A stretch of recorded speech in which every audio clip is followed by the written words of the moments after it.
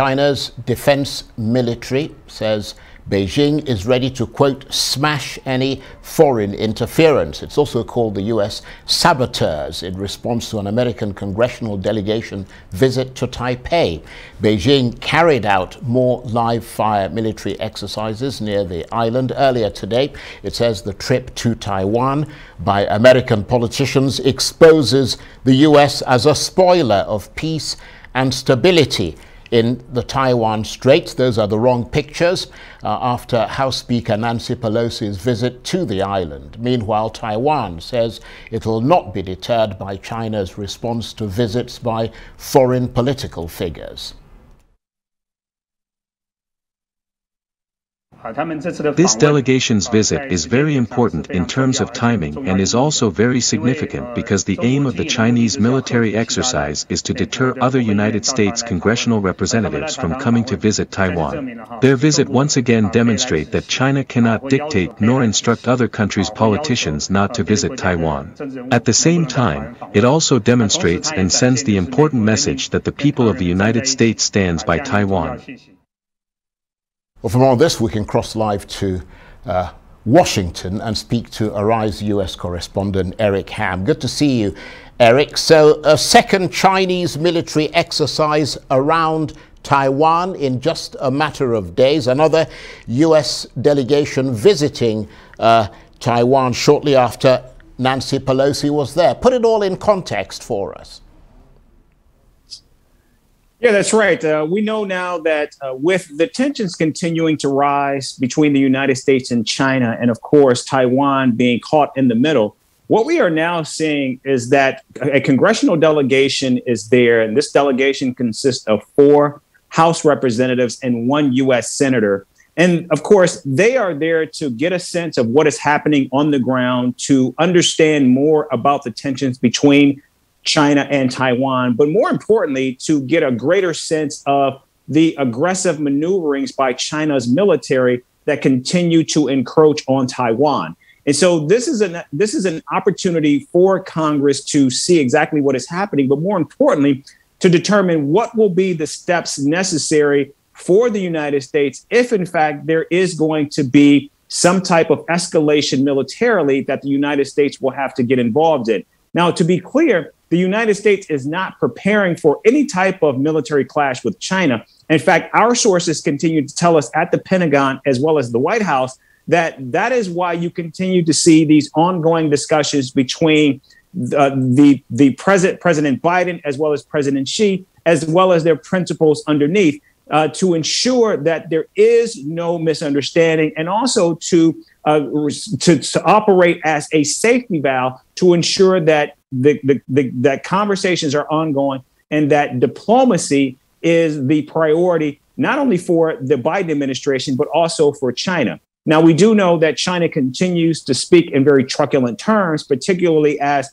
the United States continues to straddle this fine line between trying to assuage concerns and fears of China, but also being an ally to Taiwan, which the United States has been for decades now. Well, I mean, I suppose the question has to be asked, though, Eric, on a sort of deeper geopolitical level, what's the significance of a second U.S. delegation visiting Taiwan in defiance of China's warning? I mean, is it all about each side testing each other out? No, in fact, I think what needs to happen here is we probably need to explain these congressional delegations. As a former senior staffer for a U.S. senator, we used to actually call these trips CODELs, congressional delegations, where members actually go to different parts of the world. In fact, Charles, these CODELs, congressional delegation trips, these are very common. In fact, they happen all the time, particularly when Congress is in recess. Not only do we see members going to places like Taiwan, but there will also be visits to the Middle East, to places like Afghanistan, even to different parts of Africa as well.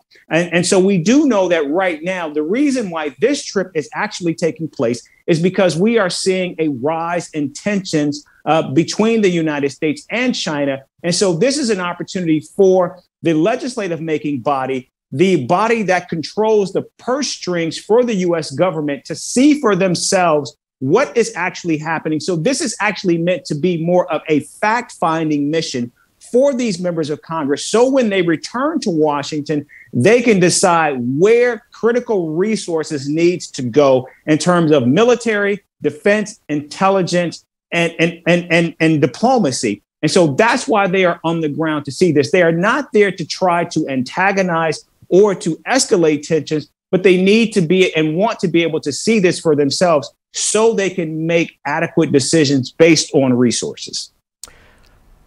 Well, thanks for that explanation, Eric. And of course, Taiwan itself, buoyed by US support, digging its heels in and insisting they can invite whoever they want to invite.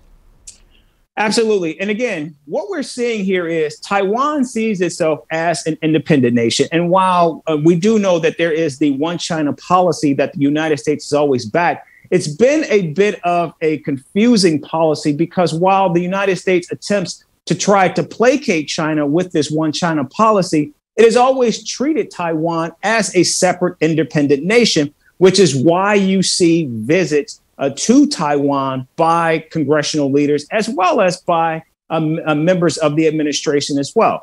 We know that President Biden has dispatched his vice president, his defense secretary, his secretary of state, and other key allies to different parts of Asia, because not only does the Biden administration see Asia as a priority, but also as China continues to grow economically, the United States sees China as a competitor. And that is the footing that is so key to this. We have heard from our sources inside the White House, they do not view China as an enemy or as a threat. They view China as a competitor. And that's how they attempt to try to deal with this issue. Eric, thanks very much indeed. The big question is, how far will all this go? Eric Ham, Arise US correspondent, talking to me from Washington.